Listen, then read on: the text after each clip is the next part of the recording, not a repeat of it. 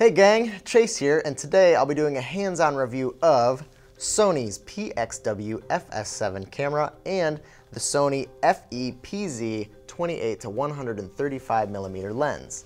The FS7 certainly made its mark on the community, being a production-grade camera with internal 4K 422 10-bit recording capability and the ability to accommodate studio shooting or run-and-gun shooting right out of the box.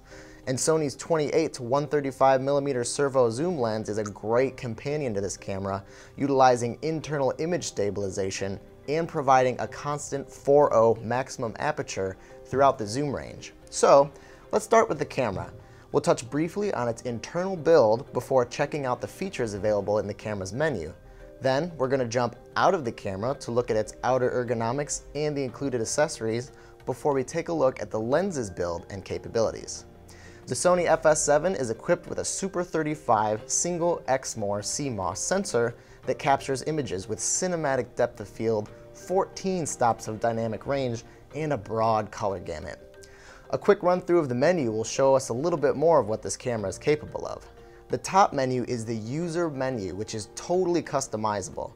You can add, omit, and rearrange most features available in the other menus right here for quick and easy accessibility. We've started our user menu with the base setting of the camera. A custom base setting keeps the FS7 just like a traditional video camera in that it's recording a Rec. 709 style profile, so the image look that you see in the viewfinder or external monitor should look just like the image that you're recording. But you can engage Sony's Cine EI mode, which allows you to record in various S-Logs. Recording S-Log provides you with a flatter image that preserves more shadow and highlight detail than shooting with a standard video gamma curve.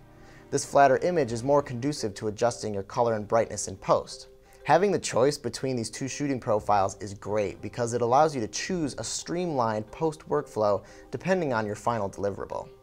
Now, when shooting an S-Log in the Cine EI mode, you have the option to select from any of the pre-programmed LUTs or look profiles available in the camera. You can even import up to 4 custom 3D LUTs of your own. Use them to see an approximation of what the final product will look like in your viewfinder or external monitor while recording the S-Log signal.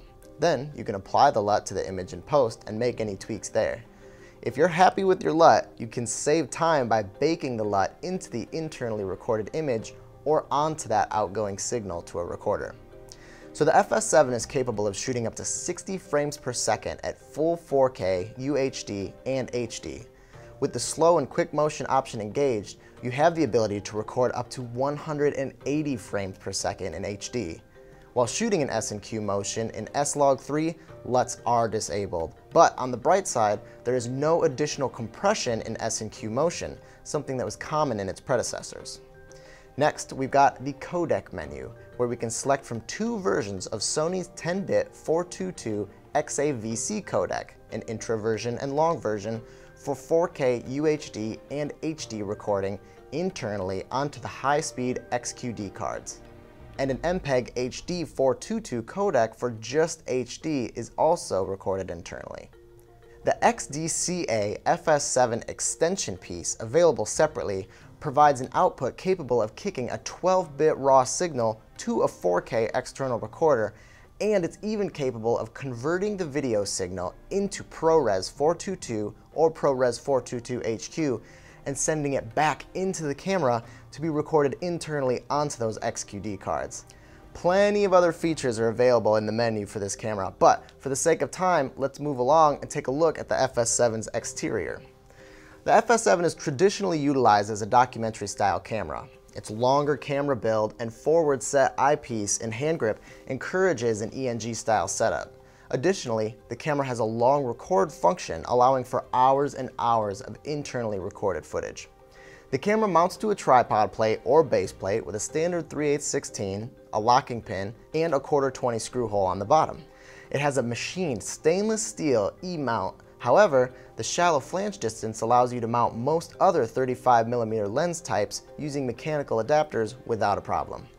There are 3 levels of NDs built in over the sensor, allowing you to run outdoors in an instant without having to install a matte box onto a cumbersome rig. It has a very organic button layout. There are 3 assignable buttons and 1 assignable dial on the camera body, as well as 3 separate assignable buttons and 1 assignable dial on the included smart grip that you can program custom features to in the menu as well. Standard features like ISO and gain, autofocus, white balance, etc. are all right here on the side. We have the XQD card ports right here in the back. Next to the card slots, you'll see a mini USB port for transferring footage and a utility SD port which allows you to update the FS7's firmware. It uses the standard Sony BPU batteries available in various sizes that can power the camera from approximately 1 to 3 hours. Or, if you can, use the included 12-volt DC power. Under this flap here in the back, we have the connection port for the XDCAM-FS7 extension that I was referring to earlier. This extension can also mount V-Lock batteries for even longer runtimes, and it has a 4-pin XLR DC power input and a 4-pin Hiroshi output. Also in the rear, we have the reader for the included remote for hands-free camera control. The included 1.56 million dot LCD monitor gets its signal from a proprietary out on the camera, leaving the other video outputs open. Let's talk about that monitor real quick before we get into those. It mounts to the end of a rod that's attached to the end of the microphone mount with an adjustable rod lock, so it can be moved forward and back, left and right, up and down, which is going to help you get that monitor right where you need it, whether you're going shoulder mounted, tripod mounted, low mode, almost any style of shooting. The included eyepiece turns the monitor into a viewfinder to magnify the image, but it also keeps extraneous light off the screen and provides another point of contact against your body for steadier shots when you're in shoulder mounted or handheld mode. You can flip the eyepiece open for a quick view of the monitor. The monitor has a contrast adjustment wheel built into its side, as well as its own peaking and zebra speed buttons for faster access. And there's a mirror button that flips and reflects the image in the monitor so that no matter how you flip or position it, it's oriented to the correct direction. There are 2 3G SDI ports and an HDMI 2.0 out, all capable of kicking out that full 4K or HD to an external monitor or recorder. This remote port is where you plug in the included smart grip. When used in conjunction with the shoulder pad underneath the camera, you can hold the camera package in that more ENG style fashion while keeping camera control in your hands, great for run and gun shooting. Everything you see here comes out to about 4.5 kilograms or just under 10 pounds. The shoulder pad is adjustable back and forth, and the grip's adjustable arm attaches directly to the rosette found on the side of the camera. There are 2 XLR inputs that record 24-bit 48 kHz. The adjustment dials and switches are found on the opposite side, making recording sound without an audio engineer possible. The very sturdy top handle is a great place to mount the viewfinder and microphone off of.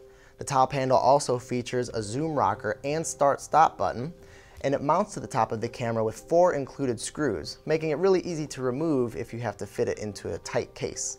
And lastly, we have the WLAN port right here for you to plug in your included USB adapter to give your FS7 Wi-Fi capability, enabling wireless camera setting adjustment, file transfer, and image preview from a smart device.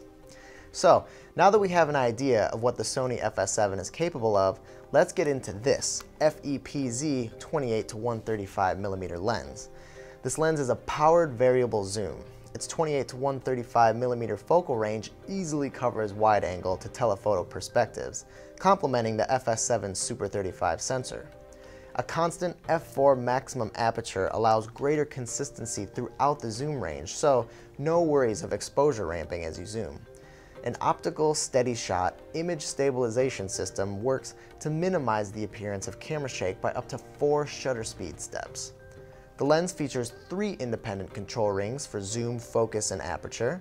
Focus mode can be switched from auto to manual by sliding the focus ring forward. Focus noise is minimized through use of a linear motor and weight reduction of the focus element group. The world's first supersonic wave motor drive powers the zoom function, allowing precision and quiet operation. The 9-bladed iris provides a round aperture and is designed to be smooth and silent. All 3 control rings have been engineered to provide ideal torque for comfortable, responsive, slip-free operation, ideal for any production. Sony's nanostructure and AR coating technologies on the glass is designed to effectively suppress reflections that can cause flares and ghosting, thus allowing more accurate light transmission for pristine, high-quality images. So, in closing, the FS7 represents a new production standard for ENG, sports, reality TV, even cinema, by combining amazing internal capabilities with its ergonomic form factor. And in the past, lenses with the features that the 28 to 135mm has cost upwards of $15,000, and they always needed an additional power source. That makes these two together a powerhouse package in today's industry. And there is your hands-on review for the Sony PXW-FS7 camera and the FE-PZ 28 to 135mm lens. Whether you're a hobbyist or a professional, B&H has the answers to your questions. Experience a world of technology at our New York City Superstore. Connect with us online or give us a call. Our staff of experts is happy to help.